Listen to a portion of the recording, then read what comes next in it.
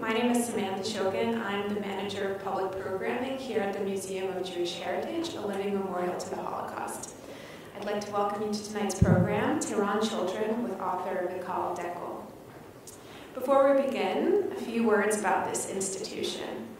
This is the third largest Holocaust museum in the world, offering a range of rigorous and engaging exhibitions, programs, and resources. In a world of rising intolerance, anti-Semitism, and Holocaust denial, we are called upon to be bolder in our mission of education and outreach than ever before.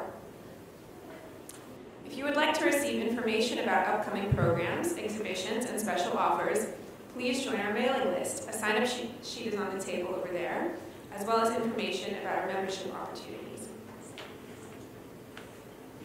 I'm pleased to welcome our speaker for tonight, Mikhal Dekel. Born in Haifa to a Holocaust refugee father and Israeli mother, Mikhal practiced law in Israel before relocating to the United States and embarking on a career in academia. Today she teaches English and comparative literature at City College and CUNY Graduate Center and directs CCNY's Rifkin Center for the Humanities and Arts. Tehran Children is the culmination of Mikhal's decade-long journey to understand her father and his wartime odyssey, which began in Nazi-occupied Poland and ended in British-controlled Palestine, winding through Russia, Uzbekistan, and Iran. Although this route had been followed by the majority of Polish Jewish survivors of the war, this fact was virtually unknown when Mikhal began writing the book. After her talk, there will be time for questions and answers, so do save your questions for the end. Mikhal's book is also available for purchase in our gift shop downstairs, and after the program, she will be signing books in the lobby, so stick around for that. I would like to please ask you to take this moment to silence all mobile devices and avoid disruptions during the program. Thank you, and please join me in welcoming Mikhal.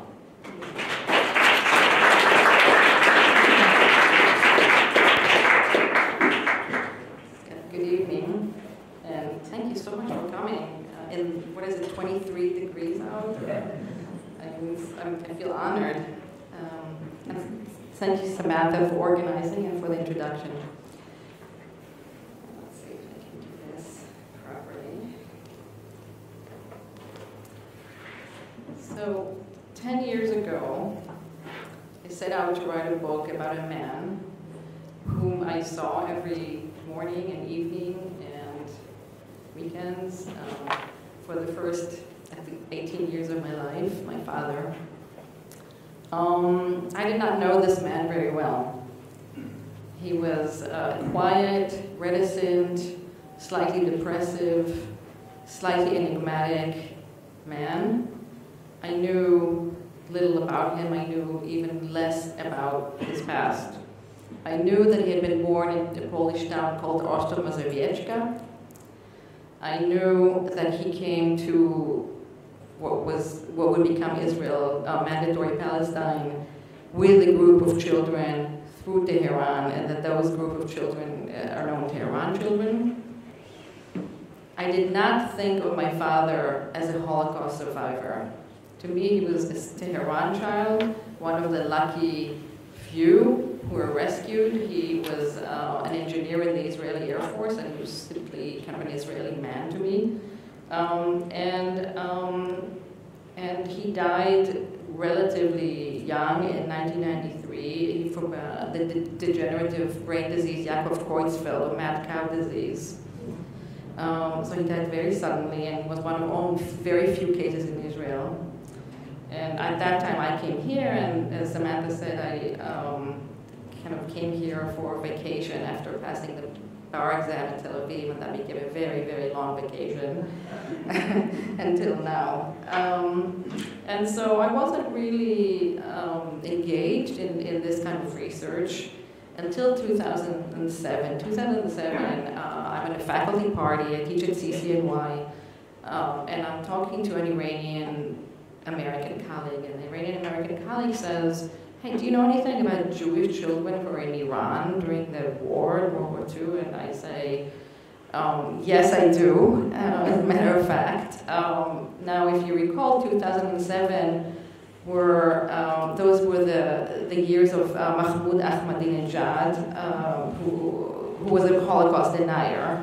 And so there was a lot of literature about sort of Iran's sort of role in the Holocaust, and sort of articles about that claim that Iran was complicit. And Salar, my colleague, read something in an Iranian paper that said, look, not only were we not complicit, but we saved Jewish children during the war. And I was taken aback. Salar asked me questions. How did they get to Iran? Who took them there? What were the details? I didn't know many of the details, and his questions really became the book. And now that I'm talking about the book, I'll just go back and say one thing, is that if those of you who are on Twitter or on social media, please follow me.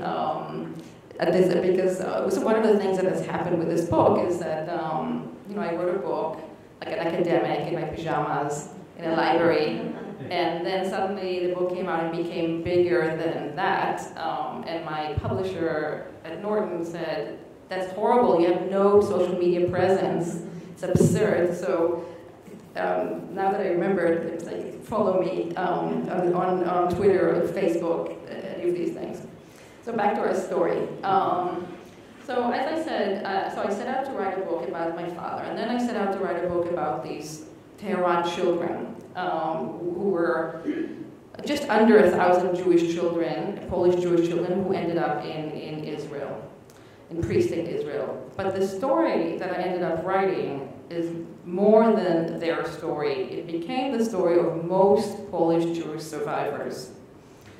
And these are the people who survived in the Soviet interior, in Central Asia, in Iran, in India, in mandatory Palestine, in Lebanon, even in Syria and elsewhere. And so, this is very hard to grasp, and I've been giving a lot of talks, and almost in each one of them, the organizer calls me and says to me, can you reiterate the numbers again? And I say, yeah, because if we think about Poland before the war, there were roughly 3.5 million Jews in Poland before the war, a little under that. 10% of them survive in 1945, and of those, so about 350,000, of those, roughly 230 to 250,000 survived in this way as refugees in the Soviet Union, in Central Asia, and the Middle East. And so I ended up writing the story of a majority of survivors who had not really been recognized as survivors, in the sense that in the 1950s, as we know, there was a reparation agreement between Israel and Germany. They were not included in this reparation agreement, and also, despite what we know is tremendous Holocaust research over the past decades, the past 3 or so decades especially, they have not been researched very much, and have not received treatment in, not entirely nothing, but not very much in popular culture. I mean, when I was growing up, I definitely didn't go to any sort of Holocaust commemorations where my father was invited. He didn't speak to children, and so on. So there was no story, and my book became the story of my father, but also of these survivors of the East, and other people are working on this as well. At the same time, the book remains, I think, an intimate memoir of my father. And in some ways, it is a second-generation memoir of a daughter whose father had the symptoms of a survivor without the story of a survivor. And I'm sort of, pleased I wrote that, even though he can't read it. So what I'd like to do in the next, 30 minutes or so, 35 minutes, is to describe to you this particular cluster of faiths that belong to these hundreds of thousands of survivors who seems to have fallen off the map of Holocaust study and commemoration. And I also want to describe my own journey in their footsteps, because the book is not just about what happened in the past, it's also about what happens to me in the present as I follow them around the globe, more or less. So I want us to try to understand these fates by imagining two young persons, a boy and a girl, 12 and 7, at a particular moment, August 1939. These siblings live in a country that has the largest Jewish population in Europe, Poland, and in a town where a third of its residents are Jewish, 60% during their parents' time. So I was able to actually travel to Poland, do quite a bit of research about their pre-war life as well, and that is a chapter in the book. I actually have maybe, I don't know, hundreds of pages more about that, but that didn't go into this book, and maybe we'll go into another book. But I do know quite a bit about my father's pre-war life as well. The family has lived in this town, in Ostrov-Mazowiecka, for 8 generations. The boy has left town once for a tonsillectomy in Warsaw, which was 60 miles away. So Ostrov-Mazowiecka is sort of in the middle between Warsaw and Białystok. The siblings, the girl, has never left town. So the siblings are my father, Hanania Teidel, his sister Regina, and behind them are their parents, Ruchela, Rachel, and Zindel. Now, let us imagine them 3 years later. So obviously I don't have their picture, but this is what it looked like. These are Polish soldiers disembarking on the shores of Bandar Pahlavi in Iran. This is a kind of coast town in northern Iran on the Caspian Sea, and among them these children are embedded. So we looked at a photo from more or less mid-1939. Now we're in August 1942. These children have traveled over 5,000 miles. If you look at the pointer's not working, but they've traveled. This is where they started. Oh, yeah.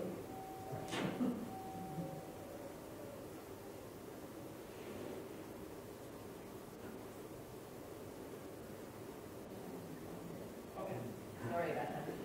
So this is where they started. This is how they go. This is smartboard. Yeah, sorry.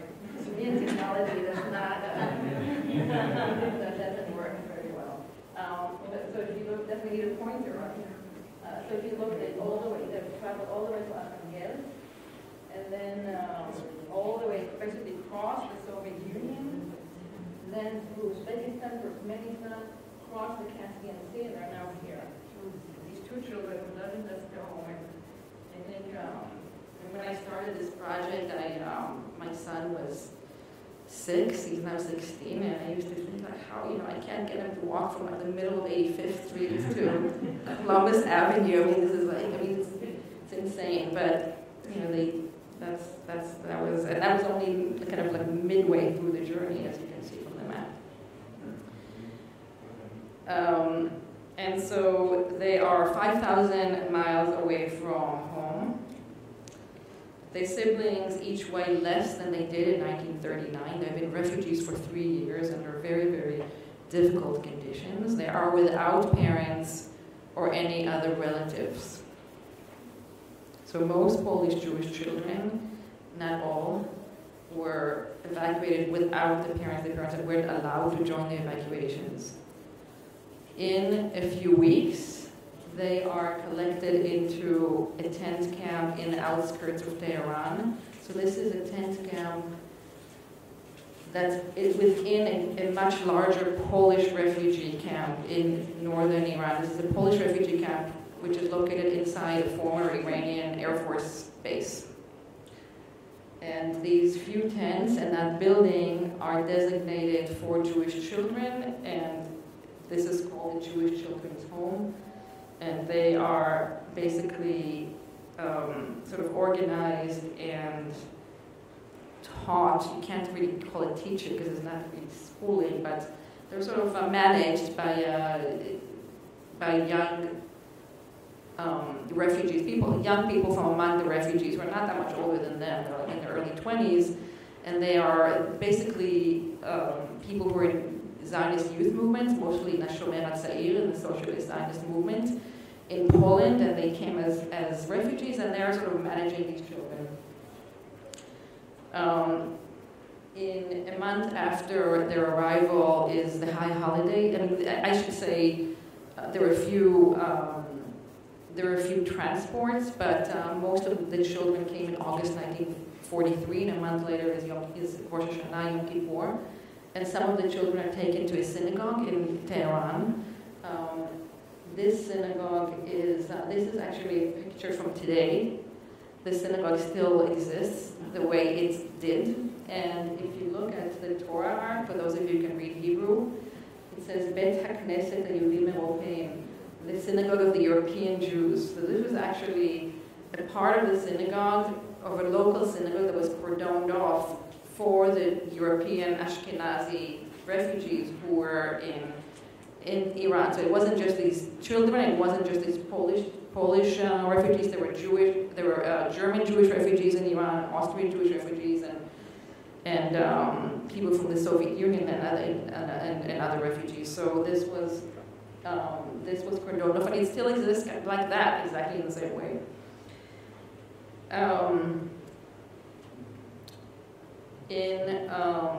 So to understand how my father and his sister got from Ostromozowiecka, Poland, to Tehran, of all places, and then to Tel Aviv, let us just do a very quick historical review.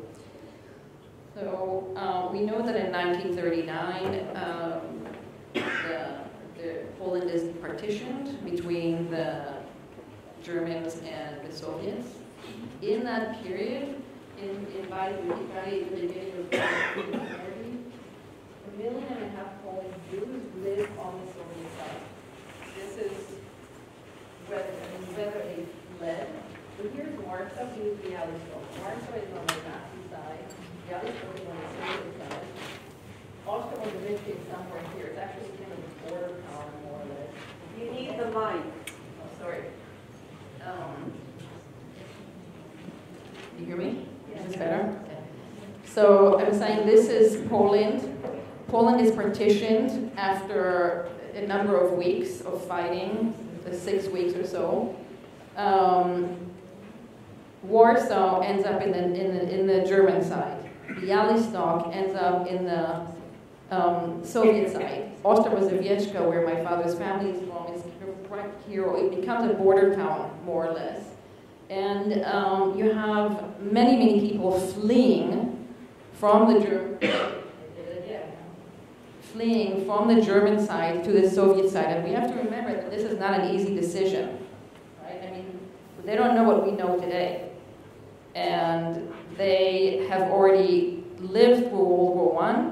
They've already lived through both a Soviet and a German occupation. And for these people, it's not so clear who's better, the Germans or the Soviets. So many people that I interviewed describe the situation where they're they leave home and they come back and they're not sure and so on. And many people flee, and many people, they don't flee. I mean, if they live in Białystok, they simply fell under Soviet occupation.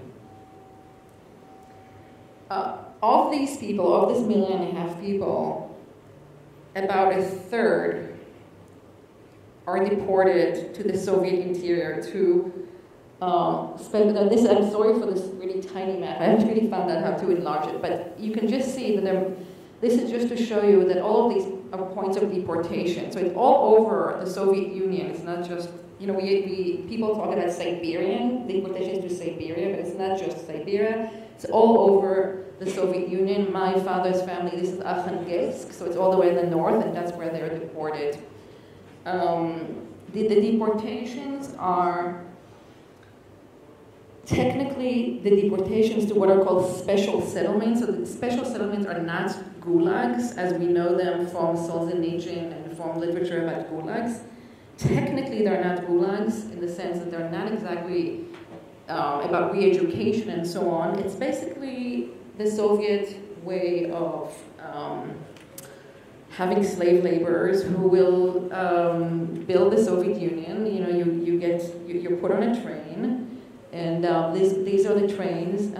The train is boarded up, and you go. And you go, and you go, and you go, and you don't get food, and maybe you get a little bit of water. And really, these deportations are not that much different from the deportations to the concentration camps as we know them. And sometimes it's 2 weeks. People died on the way, and so on. Finally, you get somewhere. They say, get off. And if you're lucky, there are some kind of huts or shacks, and if you're not lucky, then you have to build your own shack and so on. So conditions are very, very difficult in the settlements. Of course, we have to remember that most of these deportees are, they haven't worked in lumber, right? I mean, they're mostly urban people, and they are work 14 hours a day, and under these very difficult conditions. Even my father.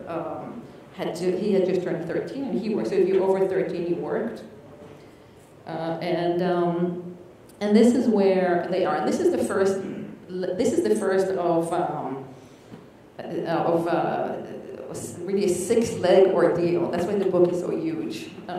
It's 400 pages because this is a real odyssey, and this is just the beginning of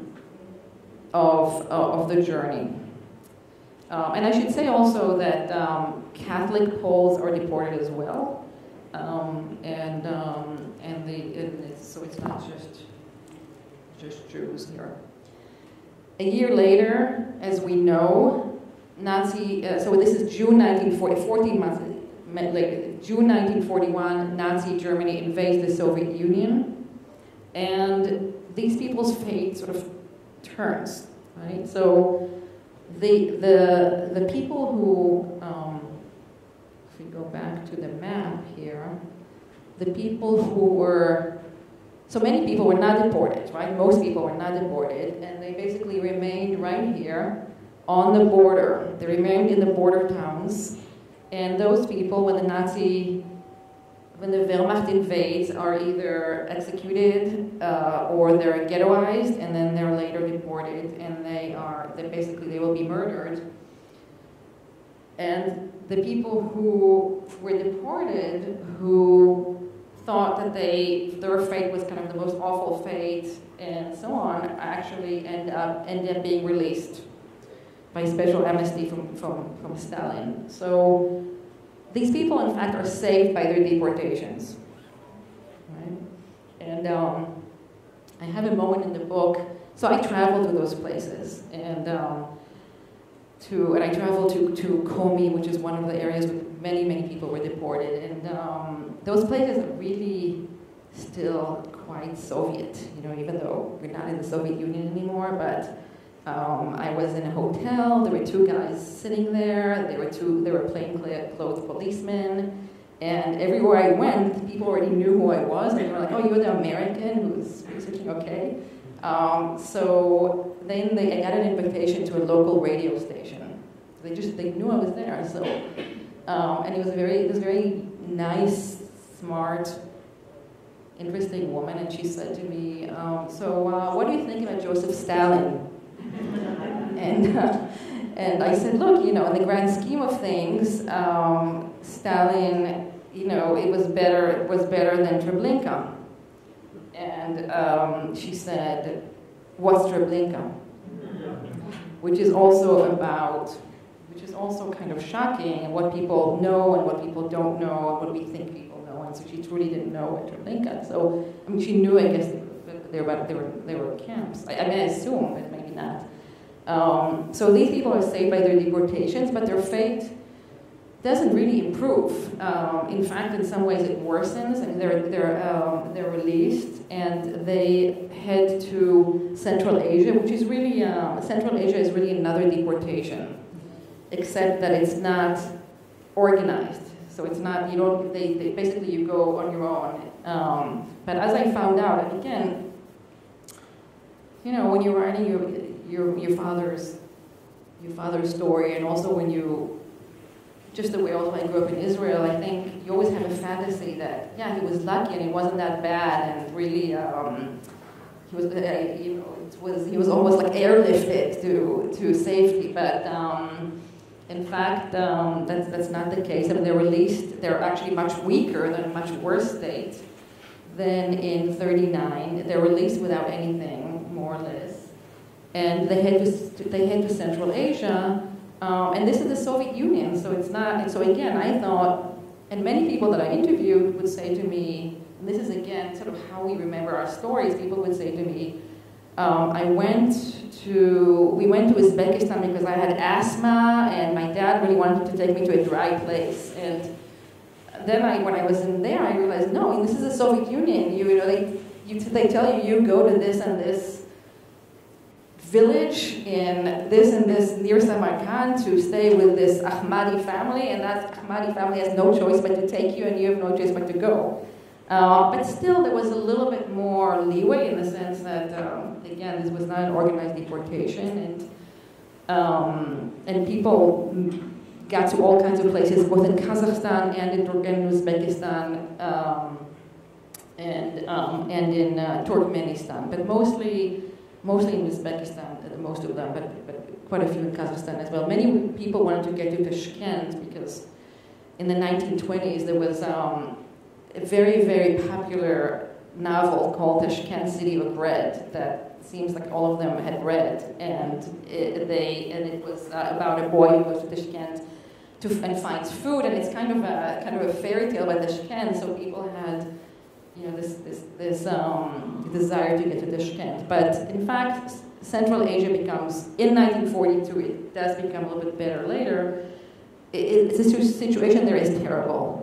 In some ways it's worse because it's hot, there are diseases, and there's a war now. So because there is a war, the Soviet government more or less decides that Central Asia will be the labor front of the Soviet army. In other words, they will produce the food and the clothing for the Soviet army, and if the locals die, they die, right? So they confiscate their food products, and of course the refugees are at the bottom of this food chain, and many people die in Uzbekistan, and especially in Uzbekistan, even more than Kazakhstan.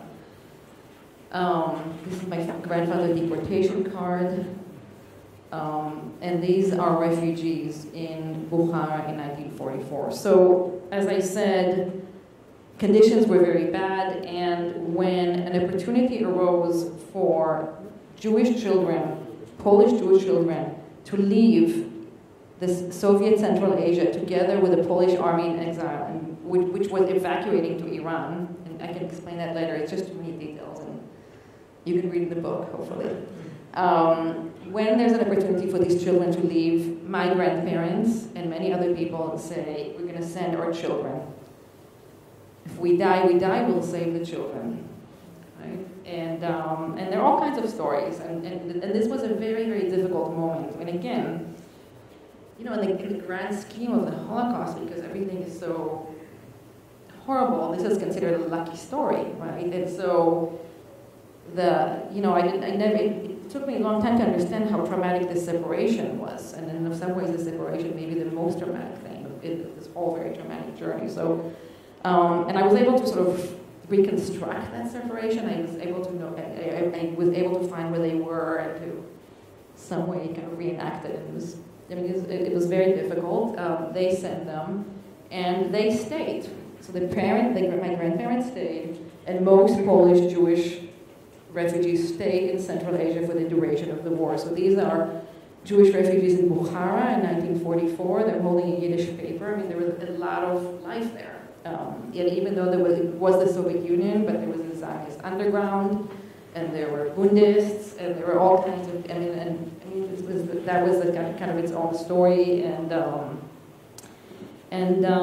people survived there. And so that was the grandparents, and hundreds of thousands of others.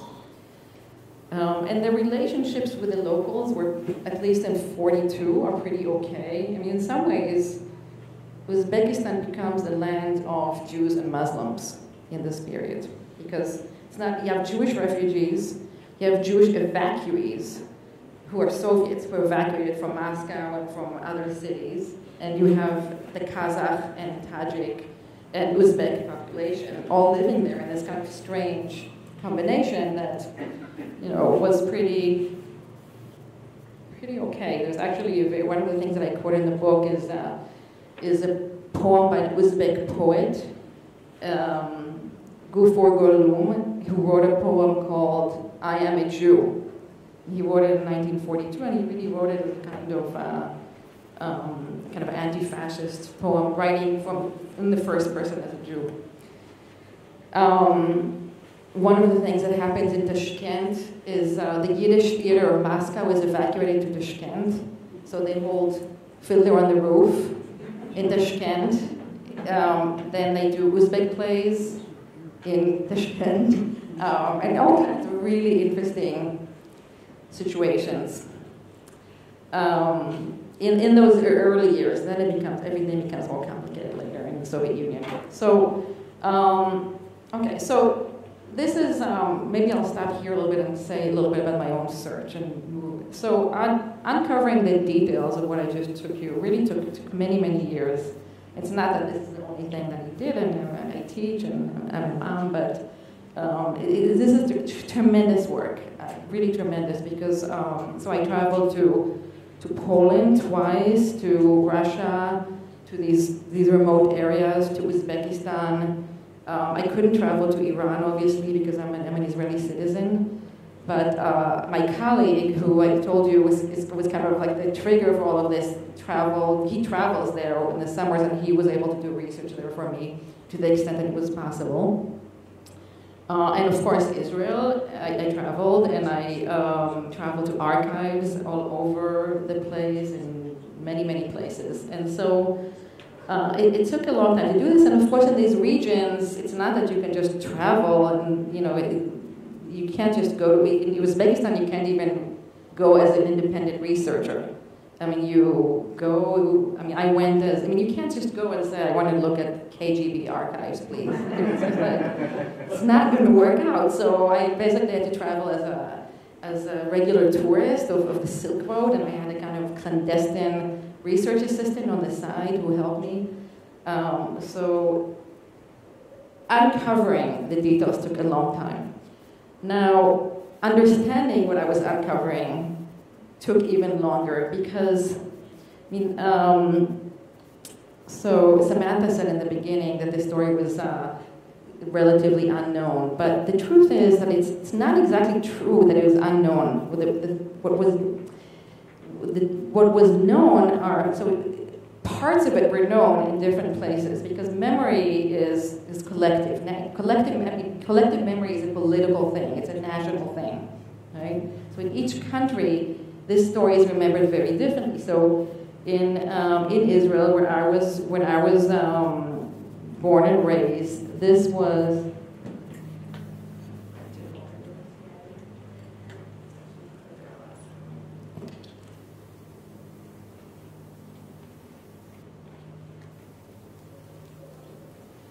So in Israel, this is basically taught as the story of the rescue of Jewish children, and it was the story of rescued children. And so this is February 1943.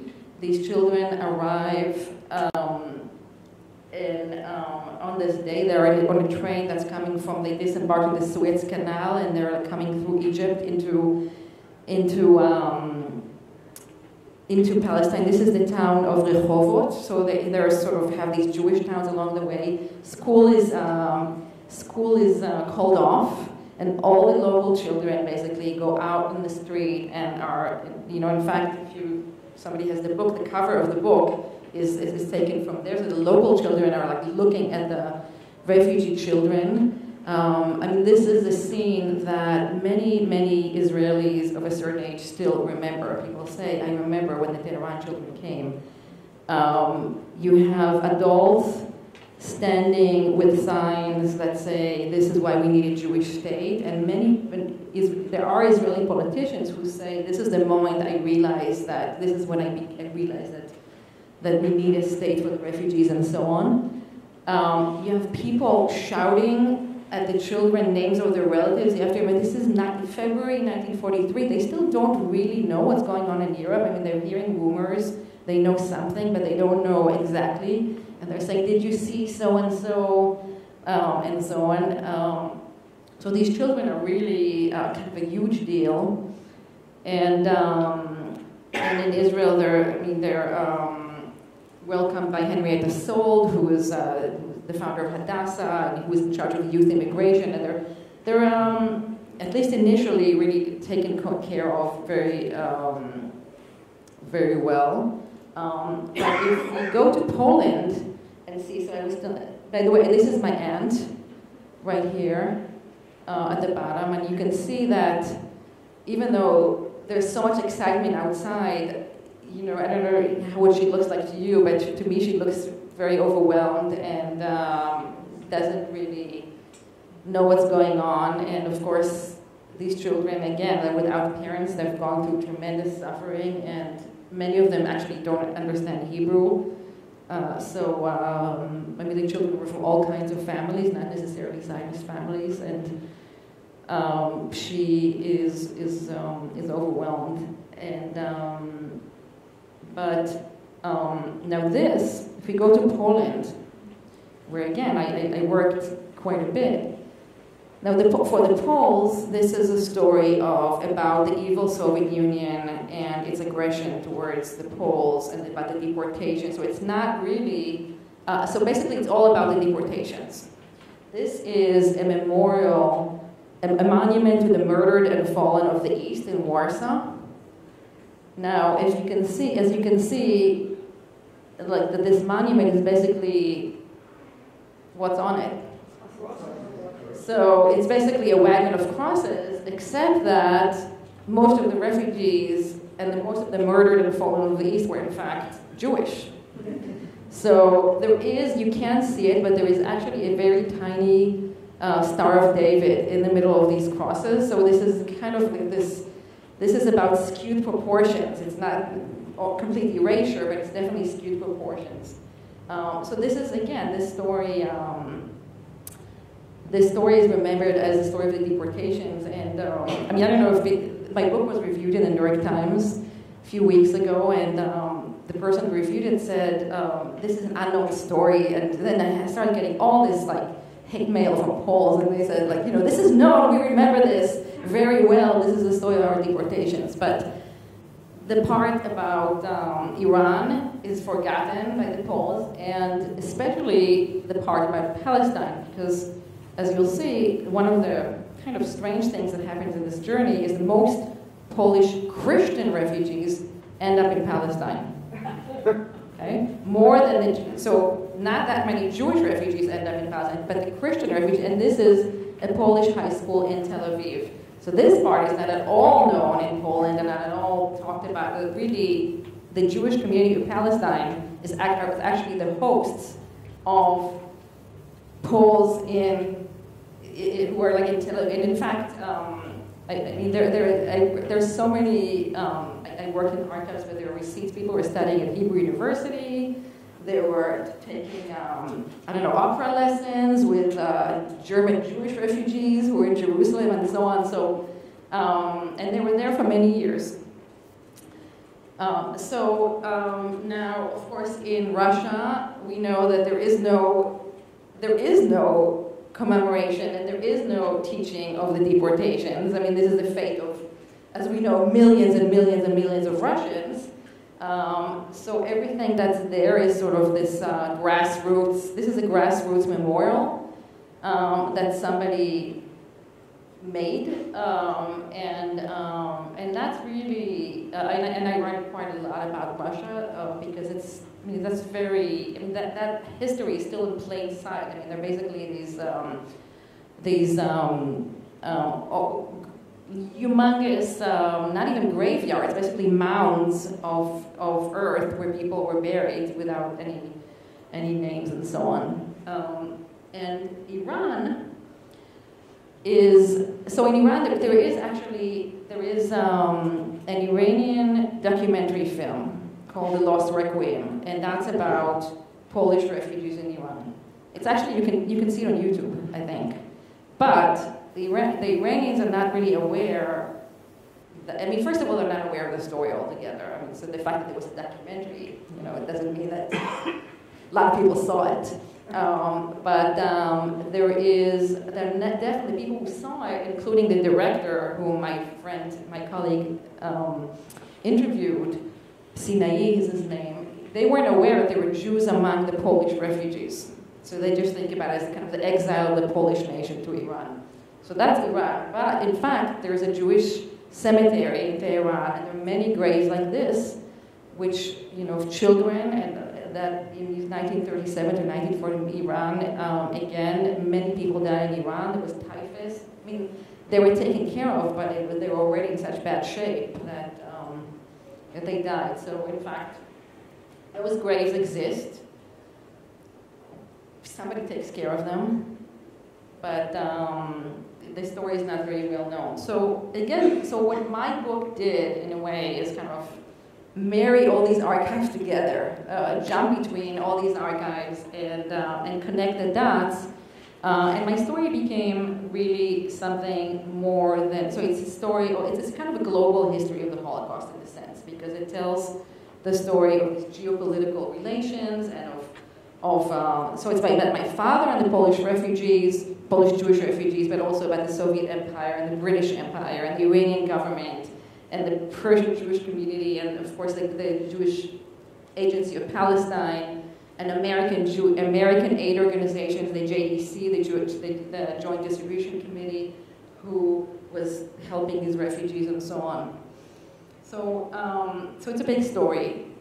So after I was able to kind of, in a way, understand some things, I realized a few things, and again, this may be banal insights, but it was nonetheless very hard for me to grasp, because again, I had this image of my father being rescued and lucky, but again, I realized that, this was truly a story of enormous, protracted, arduous, arbitrary path of suffering and starvation and terror from the beginning to end. And even in Israel, of course the children were taken care of, but it's not, when you're without adults and without your parents, and it's not easy. My father grew up in a kibbutz. He came from a very bourgeois family in Poland. He, was not used to co-ed showers and stuff like that. So there was quite an adjustment, and that adjustment continued their whole lifetime. Because again, people weren't giving reparations. They couldn't kickstart their lives, and they had, at least my father, hard lives, and I think many Tehran children did. But also Tehran children also became, as we just spoke to, there's a family here, where the father was a Tehran child, and people fought in 48. Remember these kids come in 43, and 5 years later they're fighting in another war, and many of them are exactly at that age. And I know, maybe you can tell us later, I know one person got the Medal of Honor, and another Tehran child whose diary I will read you from in a minute actually died. A few people died in the war, but he died also and received the High Medal of Honor. So that happens. And at the same time, when you do the kind of research that I do, you realize that identities can be very arbitrary, right? Because in every place, and this is true for refugees today as well, in every place of transit is an endpoint to many, many people, right? And that, for me, that was a kind of humongous insight, because I thought, okay, you go from point A to point B, but it wasn't like that. People actually, when I went to Russia, I realized that people actually were released from the settlements, and they just stayed right there, because they said, where are we going to go? It's a war, we have small children, maybe somebody gave them a cow, and they said, okay, we'll have milk, we'll survive, and then they got caught behind the Iron Curtain, and that's it, they became Russians. This woman that I interviewed her in Samarkand.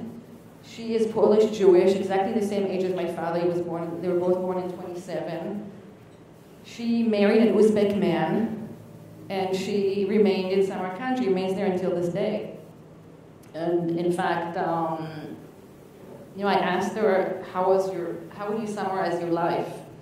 And I should say, she's in I'm interviewing her in this kind of courtyard with like the sewer, she's running sort of around it, and I said, and she said, it was a good life. It started out very badly, but it worked out. I met a nice man. So, it's really, you only think of your life as the life that you have, but then you realize, there were so many different paths. People even stayed in Iran, and since the book came out on October 1st, since then, several people have contacted me and told me that either they were born in Iran because their mom married an Iranian man, or so it's mostly women who marry local men. And I knew that there were many Polish Christian women who did that. Now I'm finding out that there were actually many, well, not many, but definitely there were Jewish women who married local men and remained in Iran, as well as apparently Jewish girls who were adopted in Iran. And so the story of Iran actually is, I'm realizing since I published the book, is bigger than I even thought, because people came there clandestinely in all kinds of interesting ways. So this guy, his mom is Polish and his father is an Iranian. He still lives there. They have a shoe shop, and in fact he has a kind of a makeshift archives about these refugees in the basement of the shoe shop. So that's him. So we stopped in the historical overview. These are, by the way, one last thing that I'll say about identities is that in 1942, the Soviet government was encouraging locals to adopt children, to adopt refugee children, to adopt evacuee children. This was a sign of great patriotism, creating kind of multi-ethnic Soviet empire. And so there was a kind of Uzbek blacksmith who became the symbol of this. He adopted 10 children. And as you can see, they're Korean. So these are all deportee children. Koreans were deported, and Jews, and Poles, and whatnot. And so those children, of course, became Uzbek children. This is Bandar Pahlavi, where they arrive. And how are we doing the time? 10 more minutes, okay. So I wanted to read, I told you that I had a diary. One of my greatest sources was a travel diary. It was a child, Warsaw-born child, Emil Landau, who wrote a travel diary. I was able to get that travel diary. He wrote it in Polish, and I had it translated, and it's a fantastic source. He was an incredibly smart boy, great writer, understood geography. I was sort of shocked. I was like, that's what he knows at 15. He was really sophisticated. So this is what he writes about the day they arrive in Iran. On the historic day of August 16, 1942, in 40 degrees and some weather, the first group of passengers leaves on the tugboat's dock, and after half an hour gets to the small port Bandar Pahlavi. Difficult to transmit in writing our first impression. Each one feels as if he is born again, has come to a place out of this world. The port's waters are littered with colorful boats. The surroundings are mowed lawns and flower beds. Rows of impressive Chevrolets and Studebakers wait for transport. And everything seems good and beautiful. Everything smiles together with the Persians, who gaze at us with pity. After we are on shore, everyone hugs everyone. Of course, does anybody know where those Chevrolets and Studebakers came from? From here, right? So this is the beginning of the land lease, the beginning of American aid, basically, to the Allies. And at this point, most of the aid is coming in the form of trucks. And so these trucks are being shipped through Iran. This is a Life magazine ad of 1943. It says Studebaker military trucks like our Yanks, are certainly seeing the world. And so these children, these Polish-born children, my father, whose family had a brewery where they had Chevrolet trucks, they're like the first thing they see are these trucks. So it's, you know, it's quite a happy moment. As I said, they are later very quickly collected. This is a photo from the camp in Tehran.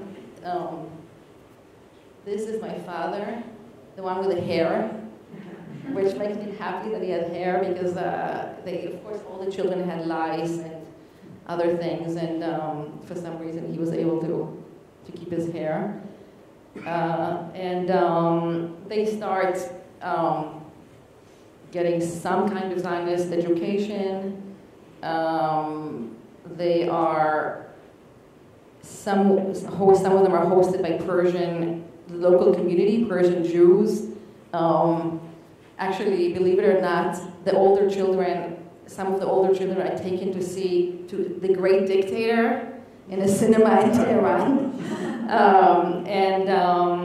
And they stay there until they are evacuated to Palestine. The story of their evacuation is very complicated. Yeah. They went to Pakistan. Right. Well, it was India. That's right. So, as you can see, Iran. So actually, Tehran and Tel Aviv are really close, right? I mean, if you can actually drive from Tehran to Tel Aviv in a very short time by land. But the problem was, as you can see, what's between Iran and Iraq. Iraq would not let these Jewish children pass to Palestine in 1943. The Arab-Jewish conflict is already surging, Eleanor Roosevelt herself writes to the Iraqi prime minister and says to him, this is a humanitarian case, these are children. And they say, well, you know, we're very sorry for them and we'll be happy to keep them in Iraq if you pay for them, but we're not going to let them go to Palestine. So they end up having to really cross half the world again in this really crazy, crazy journey aboard British warships through the Gulf, the Indian Ocean, which of course is full of German sea mines. I mean, this is a very dangerous journey, a scary journey, through Aden, through the Suez Canal, and they stopped in Karachi, as you said. I mean, this is before it's Pakistan, it's India. They stopped there for 2 weeks, and many refugees end up in India as well.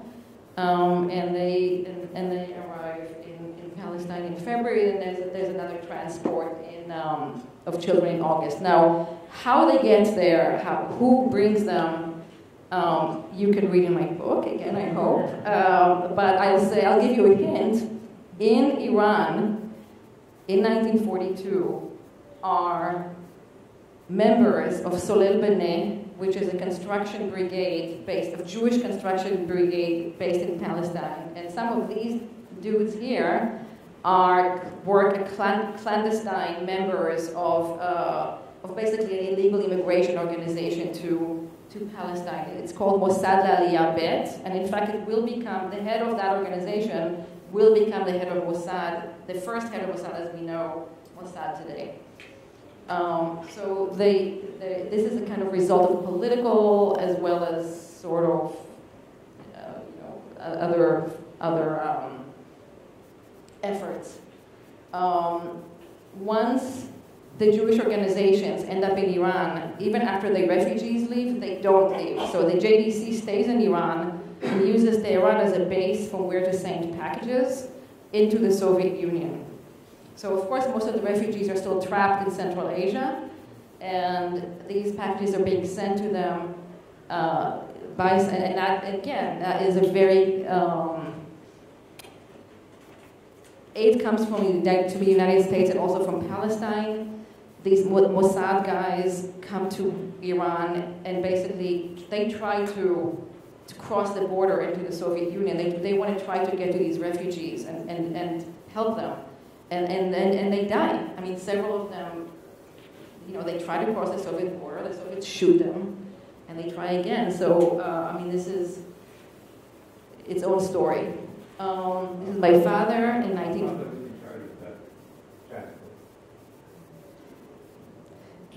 It's a portrait, is that right?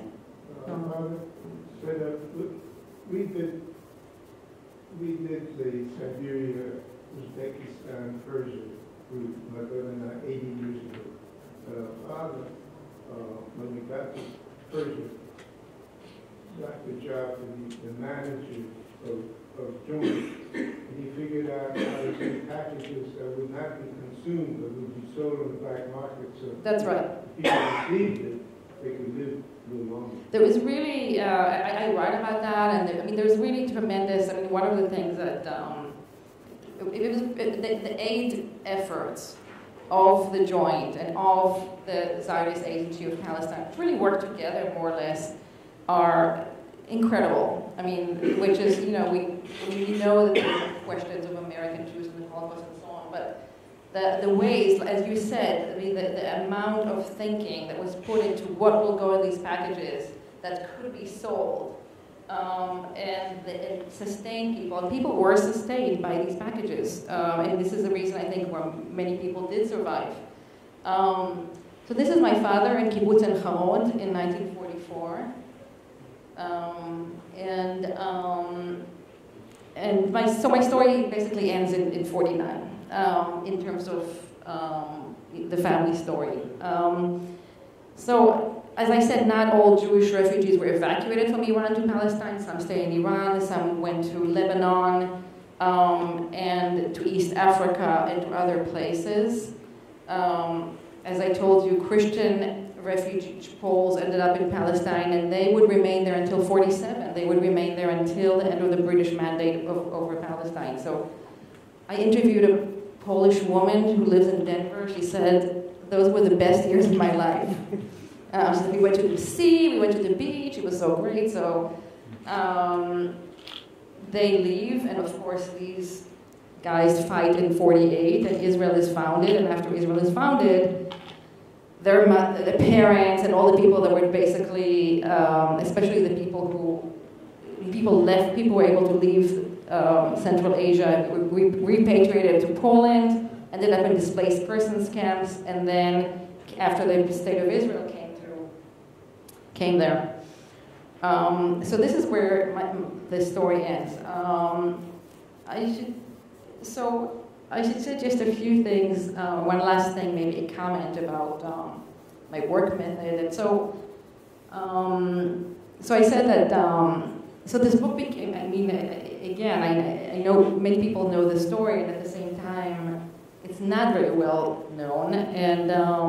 And people, since the book came out, people write me all the time and call me and text me and find me and they say, oh my God, my mom was in Uzbekistan, but I thought she was the only one. And I was like, yeah, there are 250,000 people, and I think when there is not a story, I mean, when we think about Auschwitz, if you discover that your parent is an Auschwitz survivor, you read Primo Levi, you read Art Spiegelman, you know what that means. But if you discover that your mom was in Uzbekistan, maybe you don't know what that means. And if you don't know what that means, you can think that it was only her story, even though it's a huge story. And so really, I'm hoping that the book will become that book that will give people at least a kind of framework through which to understand their own story. The book also does extend sympathy also to non-Jews in the sense that this is a very Jewish story, and at the same time, Stalin deported 33 million people of all nationalities. And my father's fate was linked with the residents of these nations, and rescuers, and aid organizations, and ordinary citizens. And my own book involved a lot of collaboration with others.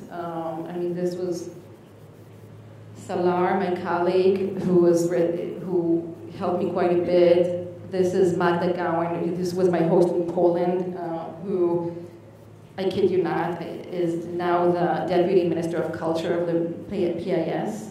So she's a kind of conservative Polish historian. I didn't know that. I just thought, she's my host. But she also helped me quite a bit. And this was my host in Russia, who was a kind of mini oligarch of sorts, which is a very good thing if you're traveling to those areas. And this was my helper in Uzbekistan, who is a Korean Uzbek, and he was a Presbyterian, which is just not a good thing to be in Uzbekistan. Much worse than being Jewish, because Jews are considered indigenous. And so he was really risking to help me, and he was very identified with the Jewish story, in part because all his classmates in Tashkent were Jews, were among these refugees and deportees and so on. So, we're in the Museum of Jewish Heritage, and we know that Jewish heritage is a very heavy burden to carry, and you sort of want non-Jews to help you carry that. I mean, that was very attractive, but of course, when somebody helps you carry your burden, they have their own burdens. Each one of them, he had a story of exile. Salar, my Iranian friend, is actually a refugee of the 1979 revolution, Islamic revolution. Magda's aunt was killed and so on. And so the story that I tell is also about my dialogues with these people, which, I'm not going to pretend and say it's not kind of We Are the World, Schindler's, it's not like, this is really, these dialogues can be hard because they have their own histories, and sometimes those histories or the stories clash, right? So the Polish narrative and the Jewish narrative, or even Iran and Israel today. And in some ways, I think my book offers hope in the sense that it's about talking through these difficulties and continuing to be dialogue that is both exhilarating and hard. So I'll stop here. Thank you.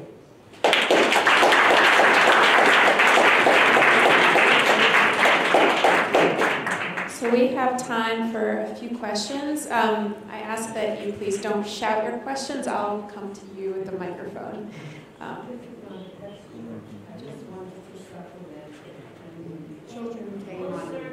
When the children came on the boats to Alexandria, the port, and then took the train, I was on one of those trips. I wasn't from there. My husband was, but I was in Israel, and they had a memorial, and they went through the whole subject.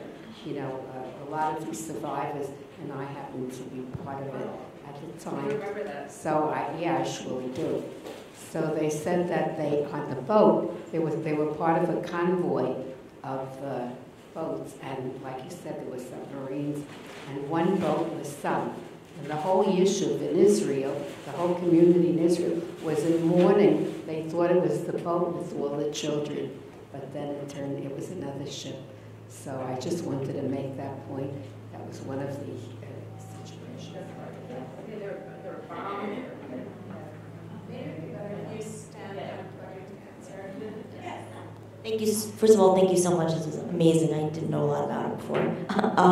I just wanted some clarification, some points that you mentioned already. Again, can you say how many Tehran children were they approximately? And then also, I was a little bit confused as to how long exactly the length of time they stayed in Tehran. And then also, I didn't really understand how the expedition lasted with their parents. So they were. Just to clarify, they, left the Soviet Union with their parents and went to. They left Soviet, and did their parents come with them, or what happened? What was the fate of their parents after they, the kids left for Iran? Did they stay in the Soviet? What was that about? Yeah. So. As I said, most people stayed exactly there. They stayed in Samarkand. My grandparents stayed in Samarkand. They stayed in the same place that for all this whole time. There was an address, and Henrietta Sold, who actually wrote to the parents and so on. So they had contact, but they stayed. So they stayed in Central Asia until 45. In 45, there was a repatriation agreement between the Soviet Union and Poland, and some people were able to actually, Jews, Polish Jews and non-Jews, were able to return to Poland. They returned to Poland, which is the story of many, many people. Poland was, during the deportations in the Soviet Union, Poland is a kind of, there is a kind of, imagine it's the old paradise. There is a really wonderful memoir by Alexander Watt. He's a Polish Jewish intellectual. He said, we forgot all the anti-Semitism, we forgot everything. Our lives seemed to us like heaven. So people want to return to Poland, but of course when they return to Poland, we know what happens. Some people do stay in Poland, but most people don't stay and they leave. And my grandparents, I don't have any document or anything I just know that they went there. I know that they stayed there. I have the dates, that's all. So I know that they were there for about 2 weeks. I assume they went to their hometown. As I said, they owned a brewery. The brewery, as I found out, during the war, became Gestapo headquarters.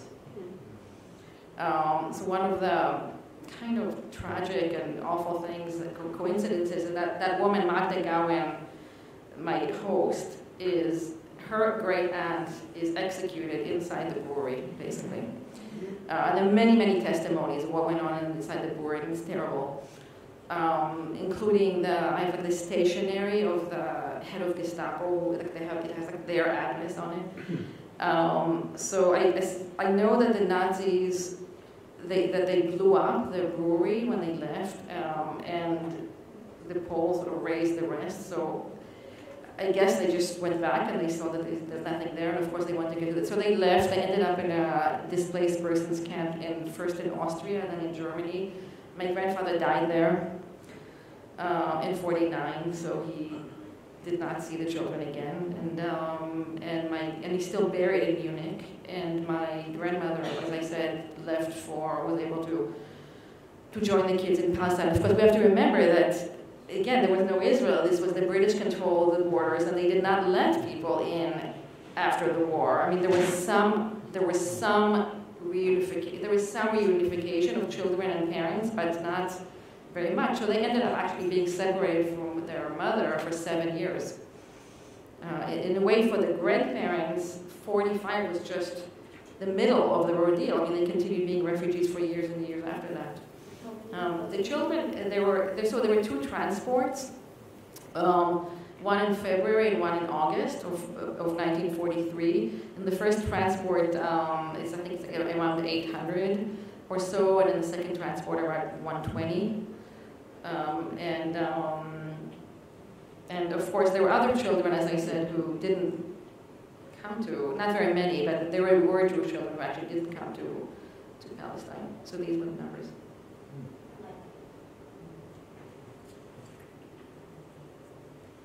Did your father maintain any connection or relation with any of these other people that he shared the experience with? That's part one. And part two, was there a gathering of the Tehran Children at some point in time? Yeah, my father, so as I said, he grew up in Ein-Harod. Ein-Harod is the first, what they call large kibbutz in Israel. So before that, kibbutzim were sort of like these closed systems, only for members. Ein-Harod was the first kind of open kibbutz, and they took in 12 Tehran children. And those Tehran children who grew up in that kibbutz, they were in close touch. They also had a relative, a distant relative in the kibbutz, and so on. So we actually, as a child, we used to go visit there. But my father, in some ways, there were some gatherings. Some people were in touch. My father, I think, and my aunt they didn't want to embrace, they wanted to sort of be Israeli. They didn't want to, I think, embrace that whole past. And so and my father was a little bit of a recluse anyway, so he didn't know, there was no official commemoration. A few years ago, there is a Tehran Children documentary. It's actually very, very moving. It's made by an Israeli director. It's very different from my book because, as in my book, really does a lot of research in other places, but it follows the story of 6 people. And I think there is more, first of all, they are considered Holocaust survivors now, so they're sort of been absorbed into it in Israel. And I think people do see each other more, but of course many people are not alive anymore. So, yeah. It's called The Journey of the Tehran Children. The filmmaker is Dalia Gutman. And you can't get it online, unfortunately. You have to sort of order it. But it's highly interesting. It follows one of the people, quite a few of the Tehran children, including my father, became military people. Partly because that was the only place they could go. Right? I mean, the military, I mean, definitely my father was not a military type, and one of the most famous Tehran children is Janusz Bengal, who was a general, an Israeli general, a famous Israeli general. In 1973, he was in charge of the north. He was the fighting in the north against Syria, which is kind of the most difficult fighting, really. And his units, they said, were the most prepared. Because as we know, 73 kind of took Israel by surprise in some ways, but his units were the most prepared. And he said, in that movie, he says, it's because I was a refugee and I was prepared. I knew that you had to prepare. So even though Israelis in general were sort of still, basking in the success of the 67 war, he was much more cautious, and as a result was much more, successful. There are definitely those very interesting stories. Yes, some questions in back. Yes, thank you so much for your book. The question is, how much has been written about it before, and did you use any materials? Because I don't believe that you are kind of a groundbreaker in this sense. I believe that people wrote at least articles about it. So did you use anything? Yeah, definitely. I mean, there's a lot of material in Israel. There's a lot of material on what happens to the children in Israel, because that's also a story of like who gets to raise these children, and they're divided between religious institutions and socialist institutions. In the case of my father, and his sister, there's actually a war. I mean, they're sent to the kibbutz, and then their relative rights, these children come from a religious home. They're going to eat pork in the kibbutz, and so Henrietta sold rights to their parents. It's this whole ordeal. So I use that literature. I use literature, some articles written by Polish people, by Iranians. So of course, they do. I'd like to go back to the image of the memorial to the fallen in the East that everybody laughed at, because I think you really misrepresented what that is. That memorial was erected in 1995 and was the first memorial for the people who were taken, 1 million Polish citizens who were taken and deported into Kazakhstan and Uzbekistan, to the Bolsheviks, to the people who were sent to the gulags, to the people who were sentenced to re-education camps. So when you said that the people who died in the East were mostly Jews, you totally denigrated what happened to the people. That East is not the East of Poland. That East is the Kazakhstans, the Uzbekistans, the Moldovas. Yeah, no, I don't mean to denigrate the Poles, and I actually write quite a bit about Polish suffering and so on. And but you put it down in your statements about the hospitals. You indicate that Polish hospitals were better supplied than the hospitals where Jewish people were. My mother was a nurse in one of those hospitals. People lay on rubber ponchos because there were no sheets, there was no medications, the people who had typhus. So I'm not going to agree with you with everything. You don't mention the children, the orphans that were sent to New Zealand, 800, more sent to Australia. I'm sorry, I listened here for an hour, And I think that this book would have been a lot better had you talked about that. Actually, I do mention the children in New Zealand, and I do mention the Polish children who are in Isfahan, so I do mention that. I do think that, unfortunately, Poles and Jews in Uzbekistan and in Iran, especially in Iran, there are tremendous tensions. I do think that Jewish refugees were discriminated against. This doesn't mean that the Poles didn't suffer, and I never said that, but I do think that less aid made it to Jewish refugees. And it's not only me, but I mean, that's documented in report and so on. For a moment, I don't pretend like Paul had it easy because there was tremendous suffering. We have time for 2 more questions. I happen to be a Tehran child.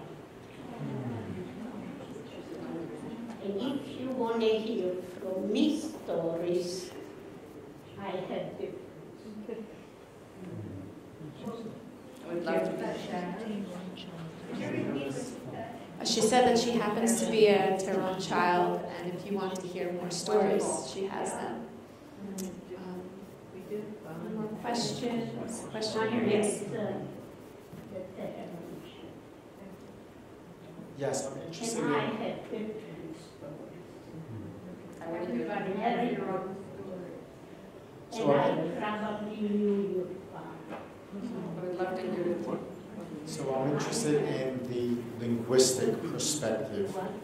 What language, say talking about your father, did he speak when he was deported or evacuated from Poland? What did he speak in Central Asia and in Iran?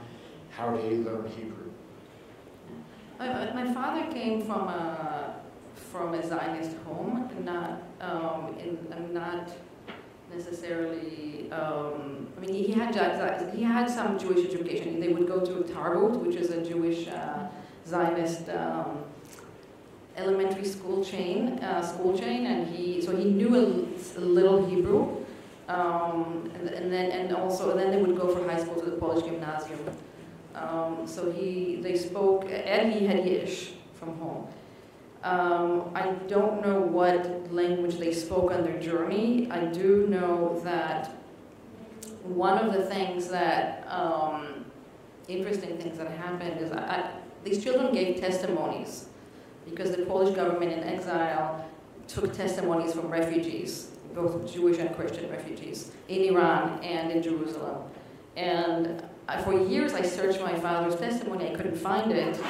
Among all the testimonies that were at the Hoover Institute and so on, which is where most of the testimonies are. Then, one day I realized, anyway, through some kind of coincidence, that he had given his testimony in Yiddish. What year did they give the testimony to the Hoover Institute? They gave the testimonies in Jerusalem, these children. To the Polish government in exile had an information office in Jerusalem, and they interviewed the Polish-born refugees, Jewish and non-Jewish, who were in Jerusalem. So most of them gave interviews in Polish. He and a few others gave it in Yiddish. I have no idea why, whether he chose to as a kind of rebellion, or whether the person who interviewed him was Yiddish speaker, but I found his testimony in an archive in Nebrat, which is a kind of ultra-Orthodox town, in a little archive there. So I guess they spoke Yiddish, Polish, and then they learned Hebrew. In the kibbutz, they had really great teachers who were very dedicated to them, and they learned very quickly. Thank you so much, Mikhal. Unfortunately, we're out of time, and we do want everyone to get a chance to buy the book downstairs. So can we please have another round of applause